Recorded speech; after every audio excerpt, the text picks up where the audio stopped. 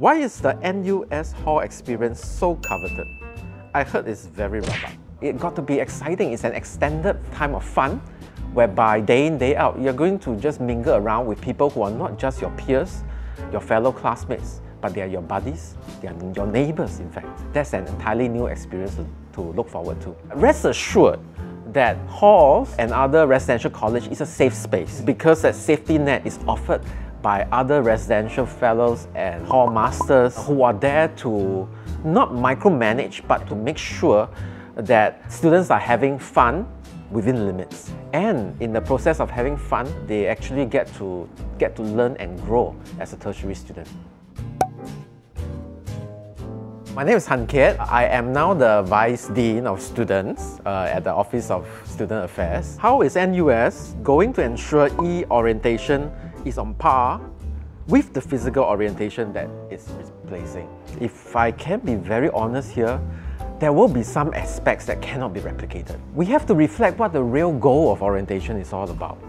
It is to get to know each other, to find that common experience, and to help you get excited about the journey that is to come. While that physical interaction may have to wait a while until it is safe to do so, but I think the spirit of getting to know one another can still take place. You have a common experience in the virtual world. And that common experience is that among you, me, and all those freshmen who are coming in, we are by far the only batch ever to miss the physical orientation. Your question is, I'm working part-time and will miss orientation. How?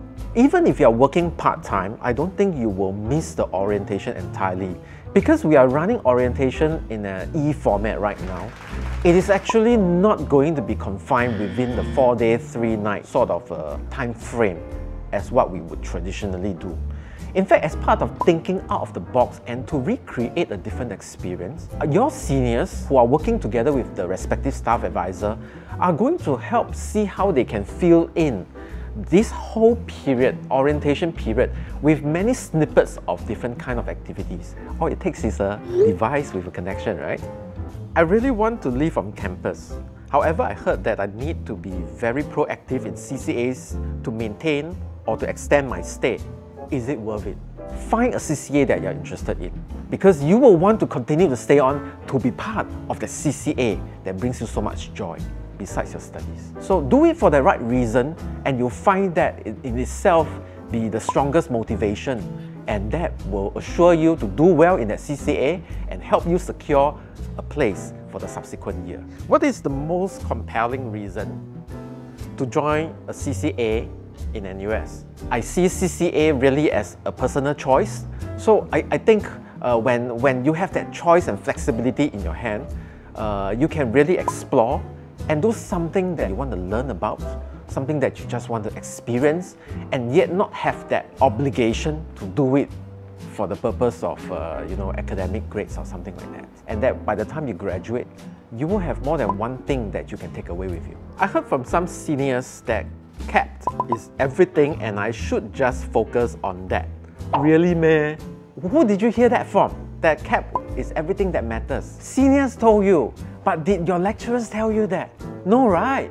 So why do you believe your seniors more than you believe the academic staff? By the time you graduate from this place, you will find that your future employers are going to look at you holistically.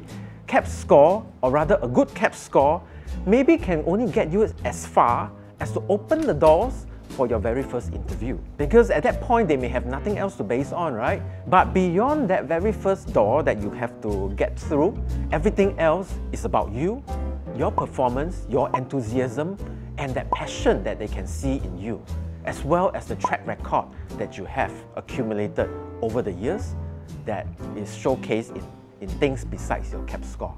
Where should I go to find out more about student support after orientation? You may have these questions now because you haven't gone through the orientation, but I can assure you that at the end of the orientation, you will find out a lot more about the support system and all the different touch points that you can go to get answers to your specific queries. Not to worry, and just take the time and enjoy the entire orientation experience.